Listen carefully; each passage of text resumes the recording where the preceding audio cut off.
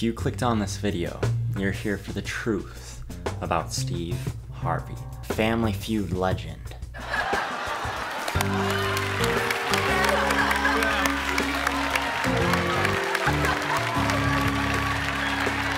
Miss Universe or Miss America or whatever it was, legend. I have to apologize. This is exactly what's on the card. It was on the card. The man who most people love and some people hate, legend.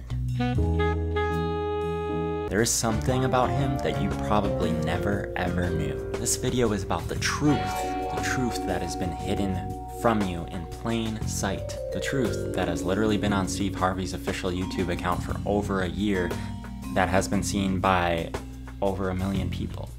So my point is, it's not very much a secret, but I'm gonna clue you in on this fact. Steve Harvey, get this, coming close, Steve Harvey, back in his early years, for 3 straight 365 days in a row, he was homeless.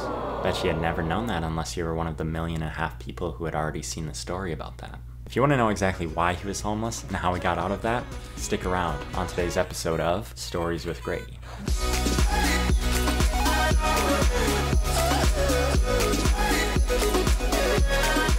Hello friends, welcome to Stories with Grady, where I, A, share stories about celebrities, B, tell wacky stories from my own life, and C, tell your weird stories that you have to share with the world. If you have any weird stories, feel free to email me below at storieswithgrady@gmail.com. And if I really like your story, I might share it on a YouTube episode. But if not, at least we both have this Steve Harvey video to love. If you have no stories, but if you really like stories, feel free to hit that subscribe button down below in order to get all of the updates for when each story of mine and yours and Steve Harvey's comes out into your feed. All right, so let's get to Steve Harvey. This man, this myth, this legend, back in the day was not necessarily always a stand-up comedian. No, before he was a stand-up comedian, he had multiple jobs. He tried to be a boxer, he tried to be an auto worker, he tried to be an insurance salesman, he tried to be a carpet cleaner, he tried to be a mailman, he tried to be all of these things, but did he really want to be any of these things? No, he had a big dream. Roderick Stephen Harvey, which is his actual name, got a big high on life when he did a stand-up comedy routine, and he said, this is exactly what I want to do for the rest of my life. Stevie Boy already had a family, he already had some kids. Stevie Boy set out on his career path and he said, I'm going to make this work no matter what. And the thing is, when you want to be a stand-up comedian, but no one's actually paying you, it doesn't really work out too well. So Stevie Boy was a salesman, but he walked away from a salesman job in order to be a comedian. Whatever money he did have that was coming in was actually going out because he had to help support his wife and his 3 kids, who he wasn't necessarily with. So Steve Harvey was homeless and surviving on less than $50 a week sometimes. He was living in his vehicle. It was a 1976 Ford, and I'd be kidding you if I knew anything about what the heck a 1976 Ford looks like. But I can imagine it's probably not as glorious as his house now. My research tells me that Steve Harvey was not only showering at gym facilities, but he was showering at gas stations, which I'm not quite sure how someone showers at a gas station if they're not showering themselves in gasoline, but supposedly Steve Harvey found a way to shower at a gas station. So imagine you're living in your car for a week. All right, that kind of sucks. But then imagine living in your car for 3 stinking whole years. All right, that's pretty incredible. All because you're trying to pursue a dream that you have no idea if it's gonna work out. Literally, Steve Harvey had to say, I think I am funny enough to risk my whole well-being in order to make people laugh. And the thing is, he almost gave up. He almost said, I can't do this. He almost got a normal job again as a professional boxer or whatever he wanted to do, which, like I said, hadn't worked out for him, but something had stopped him. He says that he heard a voice saying, if you keep going, I'm going to take you to places that you have never been. So on the verge of giving up, he got a phone call saying, hey, we want you to do a stand-up comedy set here at the Apollo. We've heard you do some good work. And the sad thing is, He was in one state, that was in another state, and he had literally zilch money to get there. He had literally no idea what to do. And so he was confused, he was conflicted. He's like, maybe this is a sign that I shouldn't actually go into comedy because I'm literally here without any resources to get to where I need to be. But then he got another call, and someone local around him had said, hey, we want you to do a stand-up comedy set here at a club, and we're willing to pay you roughly $50 for that night. And he's like, sure, I'll do it. So he drives over there, does the show, and it goes so well that the person at this place says, hey, we're gonna offer you to do 2 more nights and we'll pay you 50 more bucks for each night. I might have the 50 bucks wrong, but you get the idea. And so now Steve Harvey was a man on a mission. He's like, all right, I have enough finances to get out to the show at the Apollo and potentially kickstart my career. He's like, all right, maybe I can do this. And so he gets on a $99 round trip flight and he flies out to where the Apollo is located.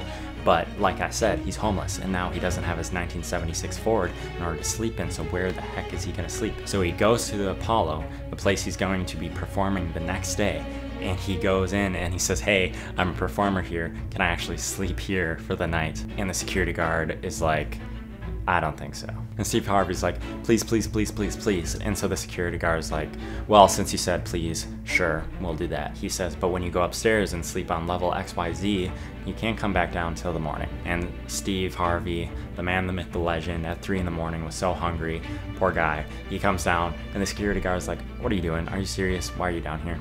And Steve Harvey says, I really need some KFC, I'm super hungry. And so the security guard says, if you're not back in like 20 minutes, I'm gonna close out the doors and I'm not gonna let you back in. So Steve Harvey dashes out, he gets some KFC, comes back, now he's set to go. Pure fuel! Pure fuel! So throughout the next day, all of these performers start showing up. Dwayne "The Rock" Johnson is there. Remember, Steve Harvey is still a nobody. No one knows his name. And guess what? This was back in the day when pretty much no one knew who Dwayne "The Rock" Johnson was, okay? Guess who else shows up for this night? Jamie Foxx shows up. And this was before anyone knew who Jamie Foxx was. So Jamie Foxx shows up for the performance. And Steve Harvey is nervous. He's like, all right, I'm the lowest of these nobodies, and no one knows who I am, and so he's pretty jittery because his future career is on the line. This is his shot. So the night of the performance comes, Dwayne "The Rock" Johnson, you know, big, bulky, strong guy, he goes out there, gives his performance, and he gets booed off stage, which sucks. Not only for Dwayne "The Rock" Johnson, but for Steve Harvey, who's standing back there. He's like, crap, this is a really tough crowd. Then Jamie Foxx goes out there, and Jamie Foxx is getting booed. And Steve Harvey's back there biting his nails. He's like, oh no, Jamie Foxx out there, he's pretty funny. Even though most people don't know who he is, he's still pretty funny. He's getting booed. Steve Harvey's like, oh great, I'm next. Not only does he have to follow good performances that got booed, he has to follow these good performances and hope he doesn't get booed. So Steve Harvey goes out there, he's probably sweating, his future career is on the line, and he stands up in front of everyone. He starts making a joke about an eye. And if you want to see how he does his joke, you can click the link below where Steve Harvey tells the story that I'm telling you right now. I had wrote this joke. Mike Tyson had got in a fight in Harlem with this heavyweight named Mitch Green. Mike Tyson had hit the dude in the eye in the store. Now he was on the news, his eye was swollen. So the joke I wrote was, they was interviewing Mitch Green and he was telling everybody what happened, but his eye took over the interview. And I wrote this joke that his eye started talking and was just, I tell you what happened. The heavyweight champ's fist is coming towards my face. I just said, Lord, Lord, Lord. And I wrote this whole joke about this dude's eyeball talking. And when the punch came, and all this here.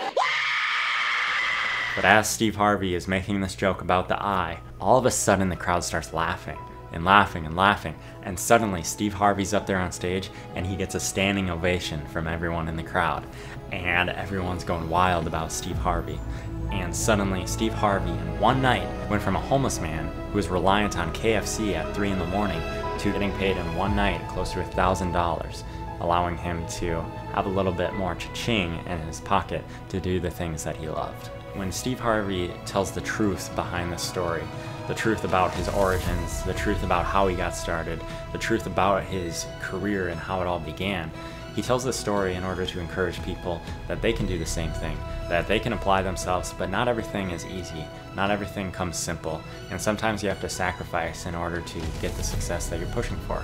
A lot of people probably viewed Steve Harvey as an overnight success. He went from being a nobody on that stage to all of a sudden being one of the funniest people in the world, because eventually he got a position as a host for some of these Apollo events. But what a lot of people don't recognize and understand is that Steve Harvey went through 3 long years where he was practically getting nothing for the effort that he was putting in. And the moral of the story is pretty simple. If you want to be successful, get KFC. That's the only way to become finger-licking good. Alright folks, that's all I got for you today. Comment below to tell me what you think about Steve Harvey, or to tell me your favorite Steve Harvey moment. Like this video if you like Steve Harvey, and I look forward to telling you more stories in my next videos. Adios, story lovers.